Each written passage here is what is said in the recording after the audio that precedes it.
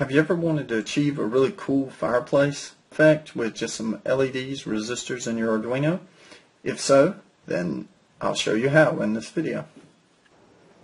In order to achieve a fireplace effect, the first thing we'll need is a circuit like this one. We have 5 total LEDs, 3 yellows and 2 reds, and they're staggered so that we have yellow, red, yellow, red, yellow. You could use more LEDs, or you could even use just 3 LEDs, but the more you use, generally, the better overall effect you'll get. All that we've done is connected each of the cathodes of these LEDs to the ground rail on this side of the board, and I have a wire running from that ground rail over to the one on the other side of the board connected to the Arduino's ground through this wire. I have 5 330 ohm resistors, and each of these wires is connected to one of the Arduino's pins that it has innately pulse width modulation capabilities. The pins I've used are digital pins 3, 5, 6, 9, and 10. And they all have the little squiggly beside them for pulse width modulation.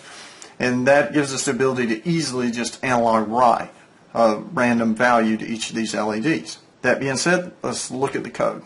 With our circuit built, we can now look at 2 different ways to code this sort of fireplace effect. We'll look at a sort of simple beginner level code, and then we'll look at another example of a more intermediate way to code it. To look at the simple, just beginner level code, is we start out with declaring some global variables. We declare a variable for each of our pins that our LEDs are connected to.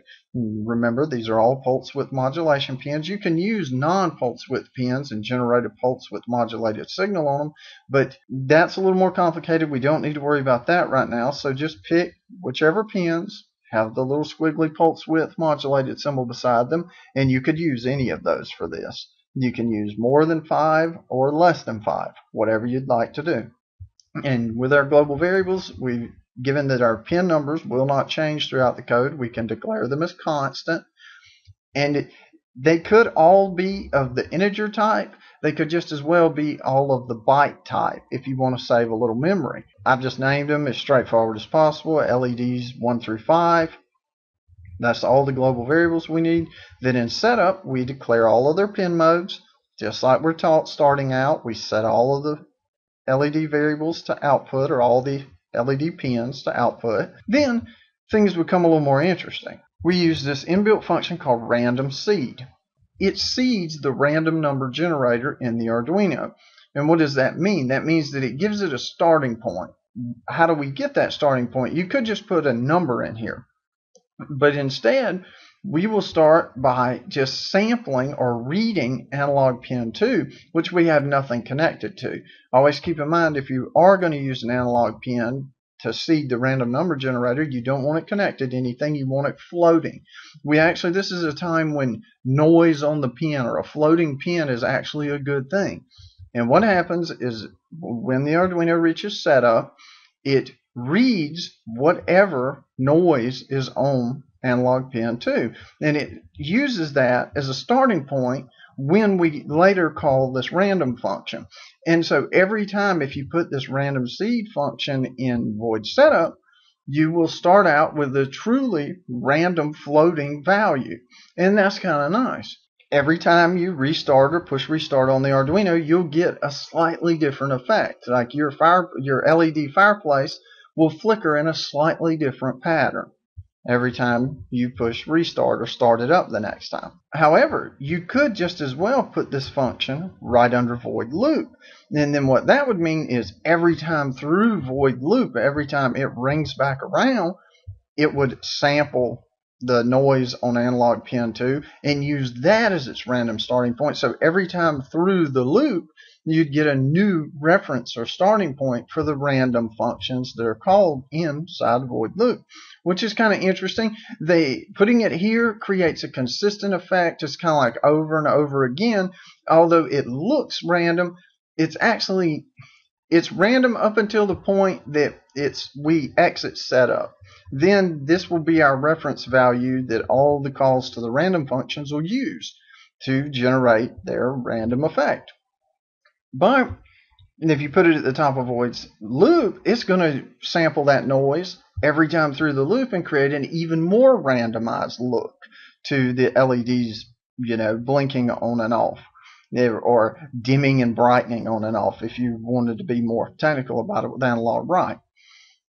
Either way will work. Experiment with it. See what looks best for you. I tend to prefer it to be in the bottom of setup. Some people would rather it probably be in the top of void loop right here. Either way will work. And once we hit void loop, what are we doing? We are writing to LED1 a random number value. This random function will pick a number, given that we've put 255 in here. Remember, analogWrite can't go any higher than 254, 255. And so what this will do is it will pick a number somewhere between 0 and 254. It'll be one less than whatever the number is that you've entered inside the random function as its parameter. So this will be a value from 0 to 254. That's what it will return.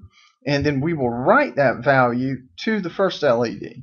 Then we'll move to the second LED, perform the exact same thing. This will pick another random number somewhere between 0 and 254. This could have been 200. This might be 85. Then we repeat the same procedure with the LED 3. Down to 4, this could be 75. Down to 5, this could be 254. And then we delay. How long? Well, some amount of time in milliseconds, from 0 milliseconds to 99 milliseconds. You can play with this number.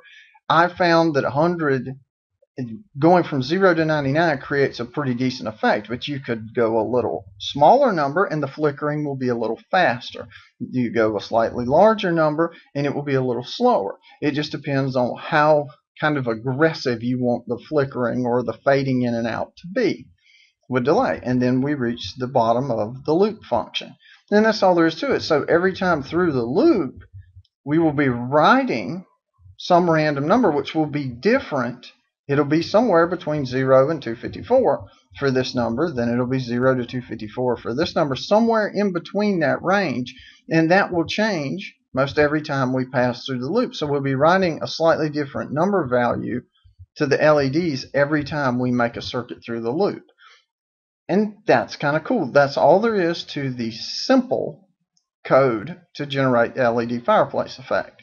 I'll scroll back up so people could pause the screen and type it into their Arduino if they want to. And then there's the loop. But what if we wanted to be a little fancier? What if we wanted to do this in a way that didn't require us having to manually type all of this, and set all these pin modes manually? We can do that using this piece of code. We'll start out by declaring a constant integer type variable named num of LEDs, which is just the total number of LEDs we have. In our case, it's 5. If you did it with 3, you would need to change this 5 to a 3. If you did it with 15, you'd need to change it to 15. Then we move into declaring an array of LED pins. And how does this array work? How many elements will it have? Well, it'll have the same number of elements as the number of our LEDs, namely 5. This isn't really necessary to do this because in the C language, you could leave this empty and it's smart enough to count the amount of elements you have and it would apply it here. But it's useful to have that number of LEDs variable when we get to the for loop stepping through it. So since we already have it, why not go ahead and put it in here in the slot for the element count? It's easy enough to do. And inside the curly brackets, we'll have our actual LED pin numbers. And in a sense, this is treating them in a more general manner than assigning them a particular variable name. We can still access them just like we could with a particular variable name by what's known as their index, rather than some specific name like LED1, LED2, etc. Instead of that, we will do their index number. And arrays index by or starting with 0. They're what's known as 0 indexed in the C language. Pin 3 is going to have an index value of 0. Pin 5 will have an index value of 1. Pin 6 will have an index value of 2. Pin 9 will have an index value of 3. Pin 10 will have an index value of 4. So it's 0, 1, 2, 3, 4. And that's how we'll have to refer to them in our for loop structure when we're stepping through. There is 5 elements, but there's 0 indexed elements given that we're using an array. How does that work out? We can move to setup and it'll start to make more sense. That in setup, instead of going pin mode LED 1 as output, pin mode LED 2, and instead of having to do that manual entry, we can just use a for loop to step through each element in the array via its index number. Remember, it starts with 0. So the first thing we do in our for loop is we create an index variable, int I. Just keep it simple. And we'll set I to 0 initially. Namely, we want to start with the first element in the array. And we're indexing it by 0.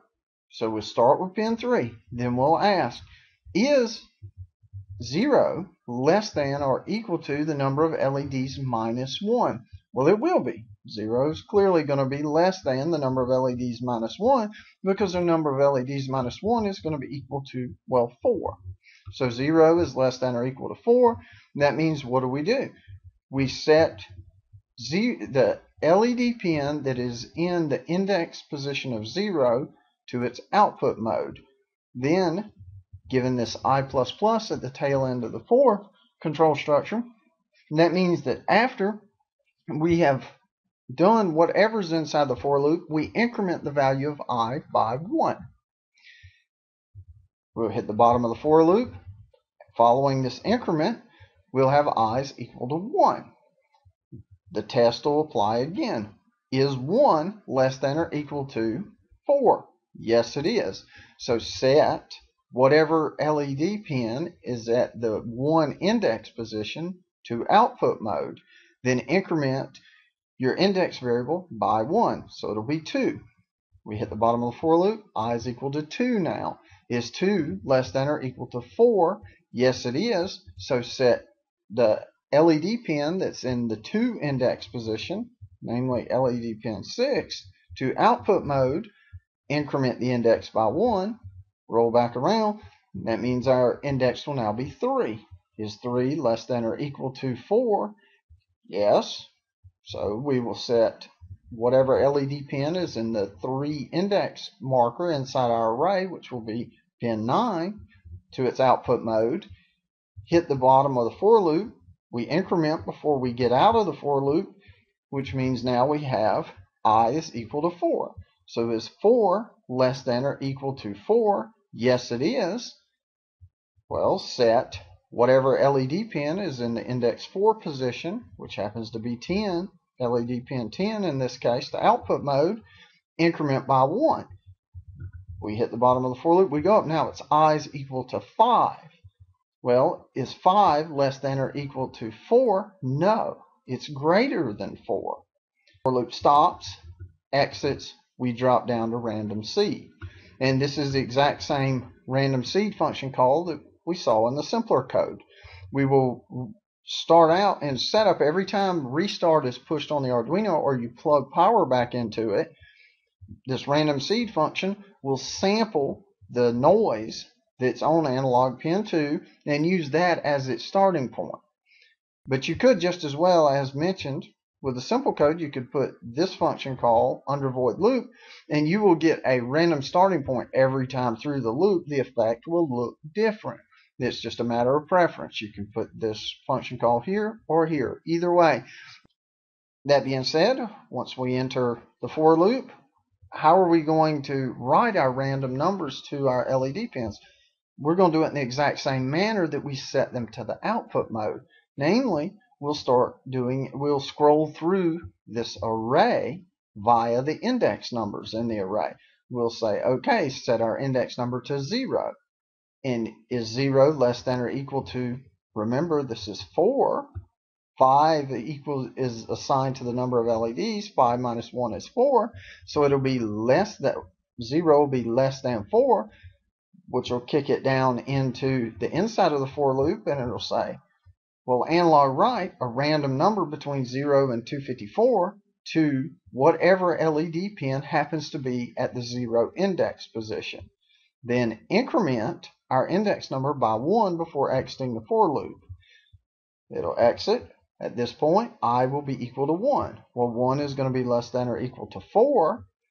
In turn, passing the for loop, meaning that we will analog write a random number between 0 and 254 to whatever LED pin is in the 1 index position in our array. In our case, it'll be pin 5, LED pin 5. That'll scroll back through all the elements in the array until it reaches 4, and then 4 will be equal to 4, so it'll write a random number between 0, 254 to the whatever LED pin is in the 4th index position, which in our case will be 10. It'll write that random number to it, increment by 1 before it exits the for loop. Then it starts back over at the for loop. I is equal to 5. Well, 5 is not less than or equal to the number of LEDs, so the for loop will fail. It'll stop. Then we drop down into delay, just like in the simple code, and it will say delay for how long? For some amount of milliseconds, 0 to 99. Hits the bottom of, after it applies that delay, it reaches the bottom of the loop, then starts all back over and over and over, doing the same thing again and again. And given that this will be a new call to random every time, we'll get exactly the same effect. That's all there is to the fancier piece of code. It does the exact same thing as the simpler piece of code. It just uses a little more sophisticated control structures and variable structures, using an array as a more sophisticated variable structure, and using a for loop to step through an array to assign pin modes or to analog write to those elements in the array. That's a little fancier. But notice it'll fit all on one page basically. It's nice, it's concise, it works every time. The only thing you have to keep in mind is that array elements are 0 indexed, meaning that the count starts with 0 in them. And if you have used a variable that is assigned the actual value of the number of pins, you'll have to subtract 1 from it when you're doing your count. And to get all of the count, you'll need to go less than or equal to inside the for loop. Just think about it. And if there's any questions, or if folks would like me to do a video on arrays and how they're 0 indexed and how you access elements in the arrays, just let me know in the comments. I'll be more than happy to do so. But whichever of these two pieces of code you have preferred, go ahead and upload them to the Arduino, and we'll see what it looks like. With our code uploaded, we should have an effect that looks like this. You can enhance the effect by adding just a paper cylinder, and you can also turn out the lights. And you get a pretty cool fireplace or candle effect. You have the flickering just like a flames behind that paper cylinder. And you could of course add mirrors to this to increase its effect, but you really do want to have a white reflective style surface or some sort of paper. The thinner the paper, the better, but if it's too thin, you'll start to see the individual LEDs coming through. Either way you want to do it, it's a cool effect, and I hope this video has been helpful. If so, please consider clicking like and subscribing to my channel. Thank you.